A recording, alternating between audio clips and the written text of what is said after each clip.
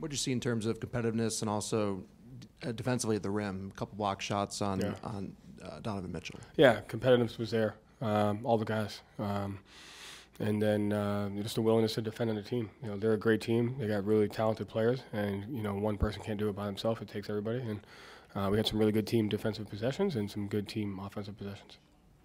Joe, you put up 120 points, but you're saying there were stretches of the good offense. Do you think there's another level for you guys to go offensively? Yeah, I think so. I think both ends of the floor. I think if you want to get to where you want to get to against teams like this, you can always fight for another level. And so I think the balance of knowing you've done a lot of good things, but also knowing, you know, there's like 10 to 15 possessions, and that's what we've said all year, win or lose.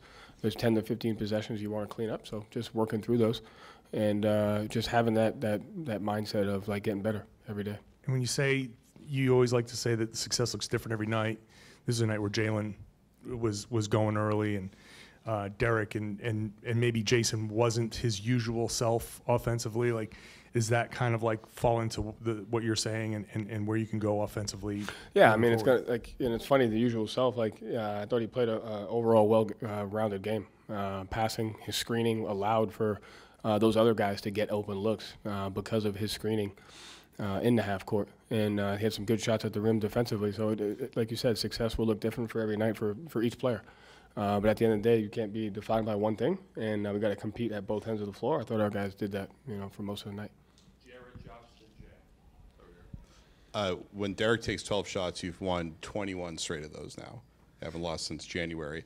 When you see him taking a lot early on, what does that do for the team, just overall the offense? How does it impact his activity on defense? It's just how important is it for him to be aggressive? It's important because it means usually the shots that he takes are because we're either out in transition, we set really good screens and he has that, or there's 2-on-1s and we're making extra passes. So I think when those guys get more and more shots, it means we're getting to the different layers of our offense, which is important against a team like this.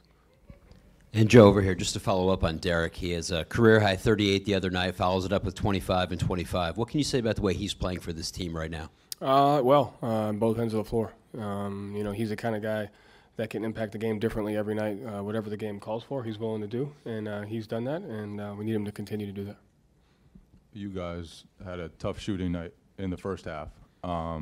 They had some stretches of really good shot making, but you were able to just kind of control the game anyway, grab control of it then. What about the team allows you to kind of do that and kind of chip away at it and hold on to the game until you're able to get the big run? Just managing the game.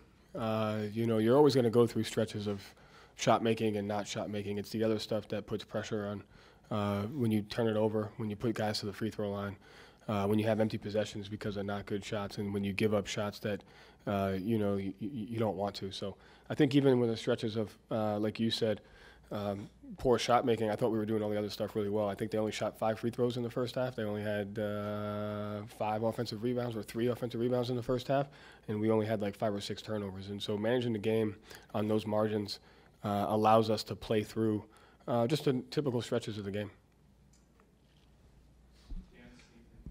Joe, just a thought on, you talked earlier this week about the difference of you guys having rest versus them coming off Game 7. What did you see from your team from the start and as it progressed as the night went on? Yeah, highly competitive. You know, not sharp in every single area, not which is naturally going to happen, but highly competitive, highly intentional on trying to execute the things that are important for us for winning. Over here, Joe. Cornette comes in, gets that block, gave you some fairly spirited minutes. Can you speak to his contributions tonight?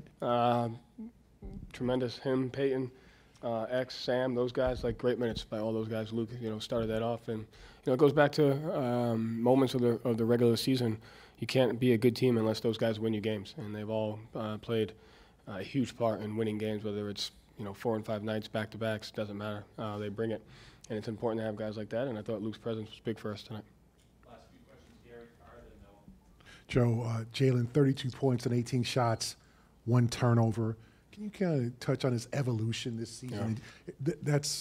He's just gotten so much better in terms of decision-making, taking care of the ball, just kind of being so efficient. Yeah, he takes a ton of pride in just growing as a player every year, every game, every day.